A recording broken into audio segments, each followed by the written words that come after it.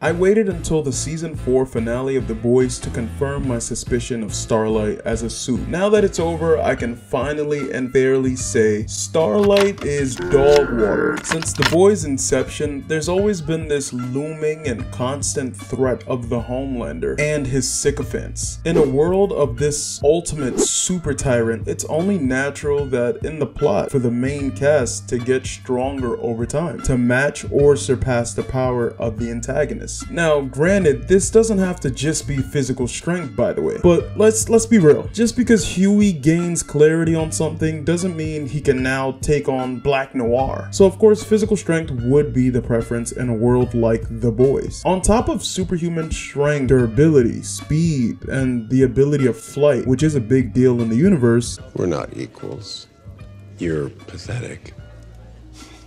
You can't even fly, for God's sakes. Starlight has photon kinesis, meaning she can absorb electricity or photons from nearby sources and output energy for her own light-based attacks. Literal light manipulation by a suit that lives in the busiest city in the world, full of electrical sources. Barring the fastest suits, nobody should be able to react to her seemingly apparent light speed attacks. She should theoretically be top 2 in the 7 organization, which is just their bootleg Justice League. Instead, she's the weakest. Let's not get ahead of ourselves. This is me considering when her powers decide to even work. Starlight is unique amongst her suit peers in that her powers randomly goes on a 5-week, all expenses paid trip to the Bahamas. Literally no other suit goes through the dilemma of their powers being temporarily deactivated, except A-Train with his cardiac problems. And no, it's not lost to me that her powers start to waver when her mental state or morale is compromised. But we've seen people like Queen Maeve go through just as much character development with no superpower degradation. Hell, A-Train in season 4 has gone through the best character development in the entirety of the show, and he can still blitz the entire cast except Homelander, of course. So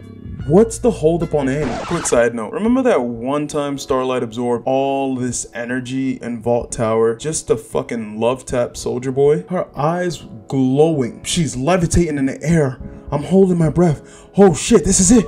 She's about to kill Soldier Boy. And then she fell on the ground like she was really tough. That shit was not tough. It was not cold. She's not her. All that energy to push him back 10 feet, bruh. Whose mans is this? I'm getting ahead of myself. I'm gonna make something clear. It's not just me who notices how useless she is in the story right now. In the actual The Boys verse, her powers have become a gimmick. Nobody takes her serious as of season 4. My. Oh yes, that is adorable. Especially baby girl Victoria Newman. She's so bad. Put him away.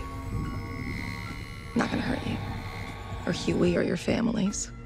Besides, you'd lose. Seemingly every encounter they had, Newman let her know that she's garbage, and at any point she could delete her from the fabric of reality. Who the fuck's Samir?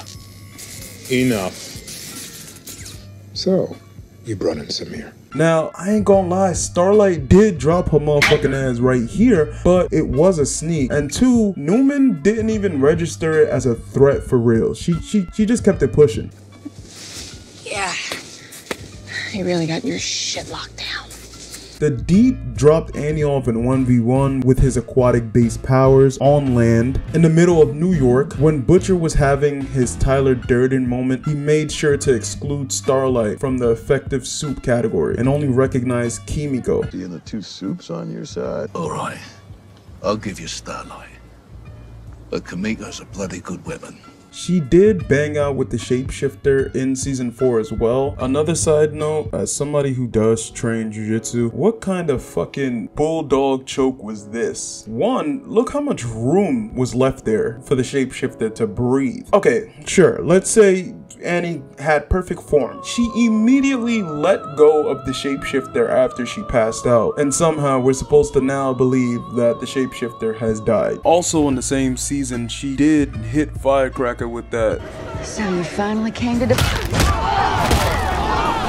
Now, I could be wrong, but I can only count 2 times in all of season 4 when she had access to her powers. Literal episode 1 of season 4 when she drains this building of electricity to hover 8 stories, and then the final episode of the season when she flies and dips out against Cindy. That shit was hard, bro. I ain't gonna lie, that shit was hard. But the problem with that scene is it gives us a glimpse of how Starlight should have been moving the entire show. This is how she should be. Her powers are cold. She should be cold. I love Annie January's character. She's a breath of fresh air to have a suit with actual good intentions. All I'm saying is it would have been even better if she was a suit that was actually strong. I'm gonna end the yap session there, so do me a quick favor if you made it here. Drop a like or dislike if you did or didn't mess with the video, as this gives me a gauge on what content should be prioritized in the future. As always, I humbly appreciate every one of you that interact or just watch my videos. Quick shout out to these comments here on my previous video to the subject of morale's significance to the Chimera ant art. That's all, and be superior than yesterday.